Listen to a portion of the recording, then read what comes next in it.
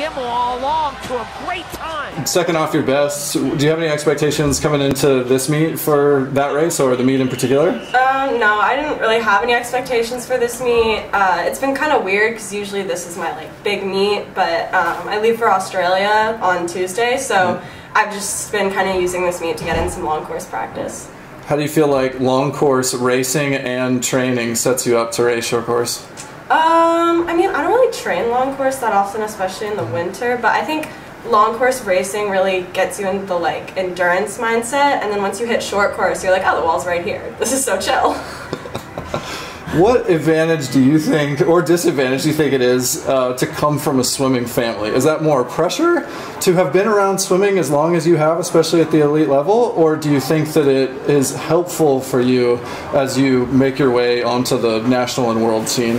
I think definitely both. I mean, sometimes I do kind of wish that my parents didn't know anything about swimming and they could just be like, oh, that was so great, no matter what happens, but I think it also has that effect of it not being so scary because I'm just so used to being around all of this, and it makes it feel more comfortable. Do you think you, as a result of that upbringing, are also hyper aware of times and details, or do you prefer to zone out?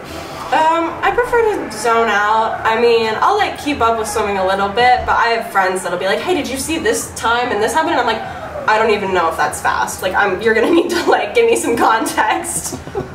All right, what about the Flair on the Crocs? Yeah, I've had these Crocs for 4 years. You can definitely tell, but I don't like having shoes that take a long time to take off. So I have my Crocs and I decorated them and they come everywhere with me. Outside of Crocs, what do you think is the biggest fashion statement in swimming?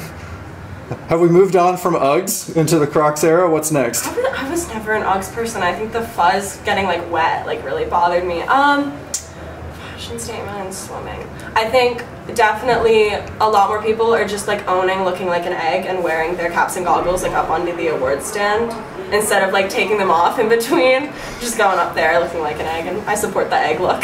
Yeah, did you try to influence the podium tonight? You were the only one with your cap off. Yeah, before the session started, I sent a photo to my friend and she called me an egg, and I was like, I can't do it. I can't look like an egg today.